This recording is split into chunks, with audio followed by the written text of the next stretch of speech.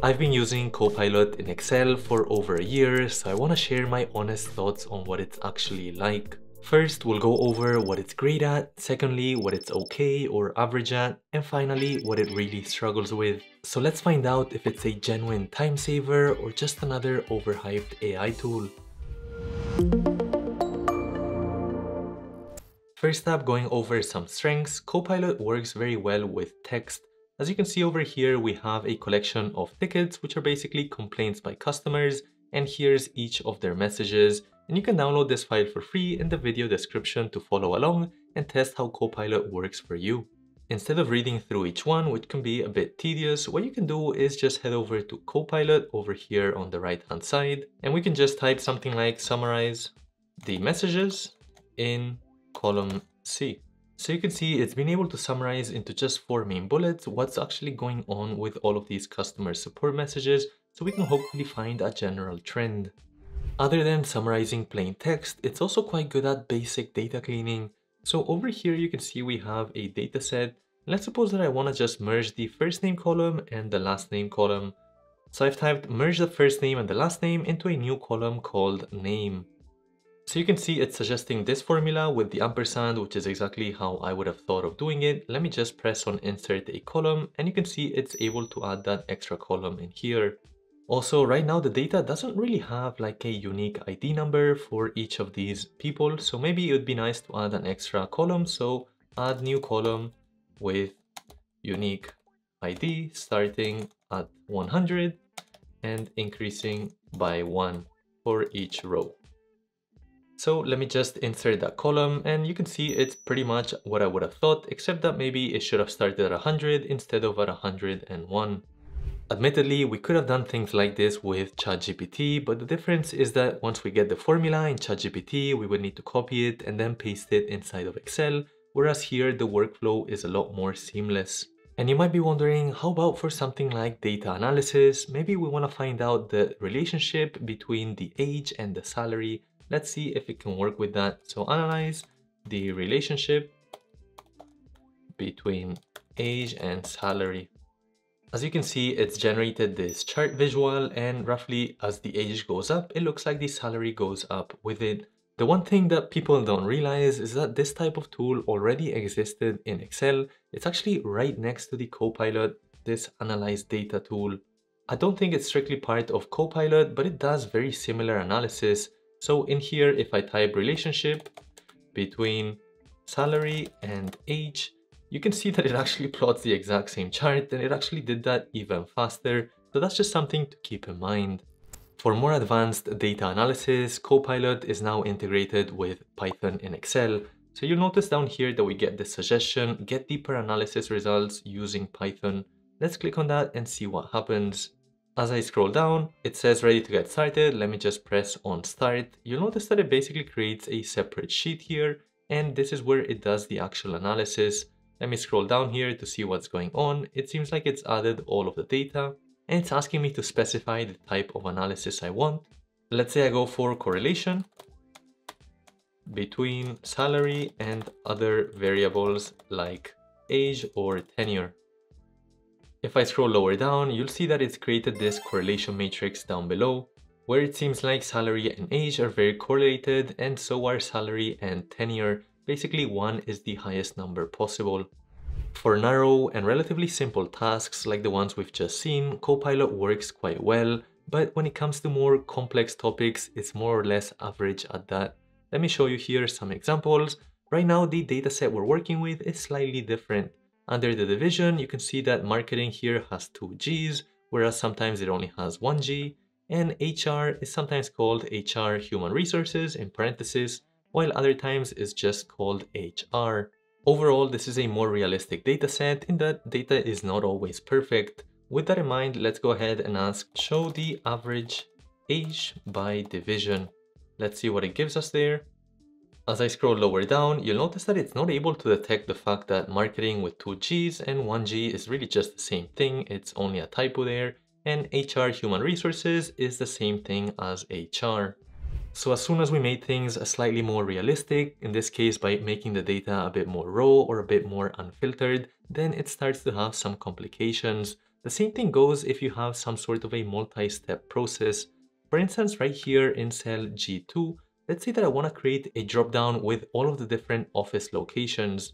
For that, I might type something like create a dropdown in cell J2 with all the unique office locations. You'll notice that first it gives us an error, it says I couldn't create it, but then as we follow on, it's able to actually give us some data, but it doesn't actually create it for you. Instead, it just shows you these steps to create that particular feature, which in this case is the drop-down list. The thing is, most intermediate Excel users already know how to do a drop-down list. They just want to use Copilot because it might do it faster, but obviously it's not quite the case. Instead, it's just giving us the instructions, so it's not that useful here. Other than Copilot, you can use ChatGPT to boost your Excel productivity. For this, HubSpot is providing a completely free resource called ChatGPT plus Excel Workflows. By clicking the link in the description below, you'll get access to this full guide packed with real workflows, tested prompt templates, and instructions on how to use them both for Excel and Google Sheets. Whether you want to clean messy data, generate formulas in plain English, or restructure entire spreadsheets, this guide will walk you through how to do it, all with the help of ChatGPT. Personally, I find the prompt templates in this guide most useful as they help me get a consistent result from ChatGPT so I can spend less time formatting and more time actually analyzing the data.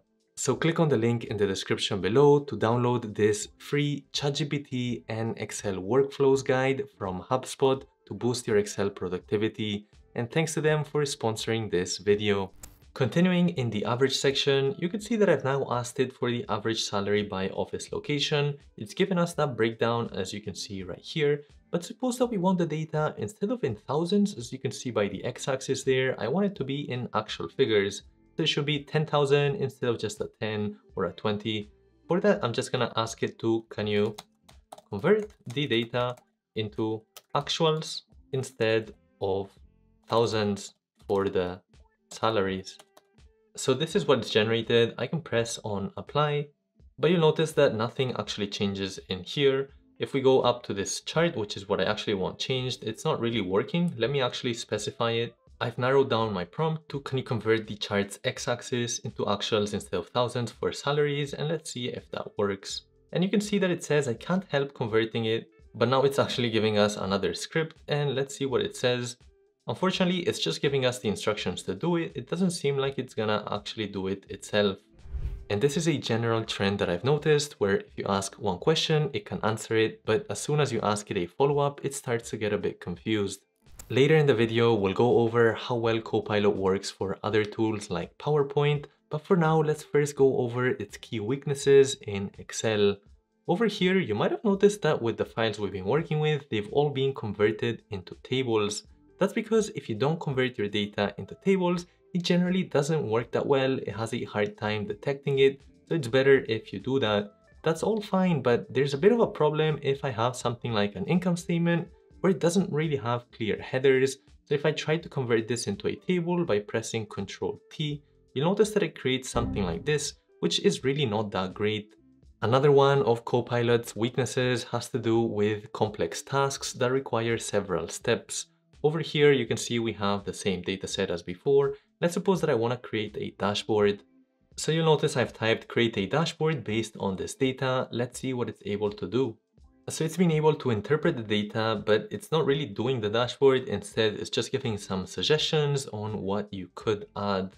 Lower down, it adds a few formulas here and there, but they're actually quite basic and easy for me to do anyways. But the main problem is that this just takes a lot of time for you to make anyways, so you're better off just doing it on your own, especially if you're an advanced Excel user. Maybe a solution could be to ask it to use Python specifically. So here you can see I say create a dashboard using Python on this data. I'm just gonna press on start to get going. If we scroll lower down here, you'll notice that it's created something that looks a lot more like a dashboard. The problem is because it's using Python, it's not like an Excel chart where you can easily modify it. So if you're not very familiar with Python, and if you don't want to have a lot of back and forth here with Copilot, you're probably better off just doing it in Excel on your own. At this point, you might be like, Kenji, the reason it's not working well is because of your prompts. You could definitely improve those. And while that is the case, if I do put a similar prompt here into Claude, just saying create a dashboard based on this data, and I upload the file, let's see what it comes up with. While it took longer to load up, you'll notice here that it's created this dynamic type of dashboard with some filters. It's also got the visuals down below. Continuing with Copilot in Excel and some of the key weaknesses, in theory, it works quite well with separate worksheets. So for example, here I've got list 1 and list 2, and I just want to find out if there's any difference in salary between the two. So I want the sum of list 1 salary and the sum of list 2 salary, and try to see if there's any differences. Here I've typed calculate the difference in salary for list 1 worksheet versus list 2 worksheet. Let's see if it's able to do that okay.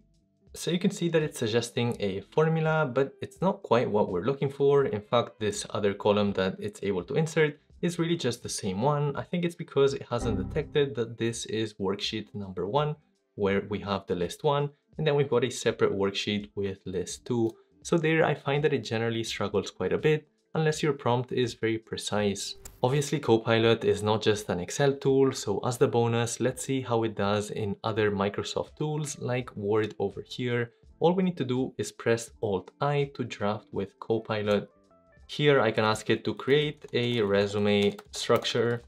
Let's see how it does. And overall, I found that when it works with text, it actually works very well. It was the case in Excel, so it's very much the case here in Word as well.